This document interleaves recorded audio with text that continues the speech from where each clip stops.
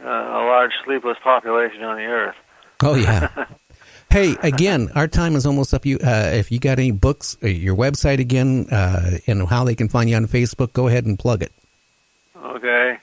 Well, the website is brumac.mysite.com, BRUMAC.MYSITE.com. My email address is BRUMAC@CompuServe, COMPUSERVE.com. And you can look up on Amazon my books. I got 4 books which are out there right now. The FBI-CIA UFO Connection, which is essentially a history book, but it's a history that you didn't know happened. And it also describes my direct experiences with the CIA. Then there's a book called Abduction in My Family, which is a unique book. It's a novel with a fact book built into it. By the time you finish this book, you'll be pretty well educated in the whole subject, history-wise and physics-wise and sightings and all sorts of stuff. Then there's 3 Minutes in June, the UFO sighting that changed the world. That's the most detailed analysis of the Kenneth Arnold sighting that you can get.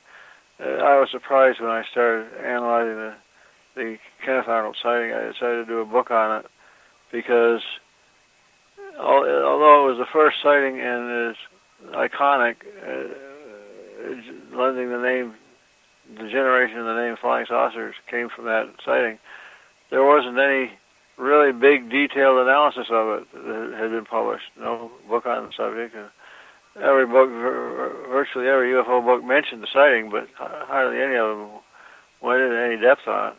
So I decided to write a whole book on that one sighting, and concluded that if you really understood the Kenneth Arnold sighting, you understood a large portion of ufology. Then, most recently, I have a book out called The Legacy of 1952, the year of the UFO. And 65 years ago, or 67 years ago, this week, we were living through the flood of UFO sightings that occurred in the summer of 1952. From June through August, they had more sightings than they had during a comparable period of time any other year. And it was important because it had included the sightings over the Washington, D.C. area on 2 weekends, and that forced the Air Force to have a press conference that was run by General John A. Sanford, the Director of Air Force Intelligence, and it sort of established the policy of the Air Force that didn't matter what sighting you were talking about, it was explainable as a hoax, misidentification, or a hoax or misidentification or delusional, something of a delusional character. And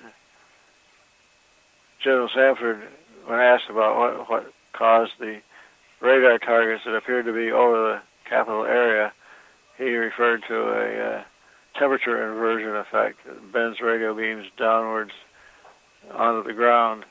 And so the newspapers the next day said that these sightings are all hot air. I wouldn't doubt it. Hey, our time is up, Bruce. I want to thank you for coming on, my friend. Say hi to your wife for me, and maybe we'll get you back on in a couple months again. Yeah, sounds good. Okay, Who Bruce. knows, maybe disclosure by that time. I hope so. You take care, my friend. Okay, you too. Okay, night. Night. So make sure you go out and go to Amazon, type in Bruce Maccabee, check out his books, go to his website. If you want to learn the difference between orbs and things like that, according to Bruce, he has information that'll explain all that stuff. Well, tomorrow we'll be back on Night Dreams Talk Radio after dark at 8 to 9 tomorrow. I want to thank everybody, for listening in tonight. I want you, if you like the show, do me a favor. Tell your friends, not just on Facebook, tell your friends to tune in to www.nightdreamstalkradio.com. You can find us on iTunes. You can find us on TuneIn. You can find us virtually everywhere. Plus a few stations yet are still carrying us. Hopefully each day I'm getting a little bit stronger. I think you can hear it in my voice. And, like always, Bruce gave a lot of information tonight. I think we got more information from him than he's given on a lot of shows. He was, it was interesting here tonight. Anyway, everybody, you have a great one. We'll catch you tomorrow.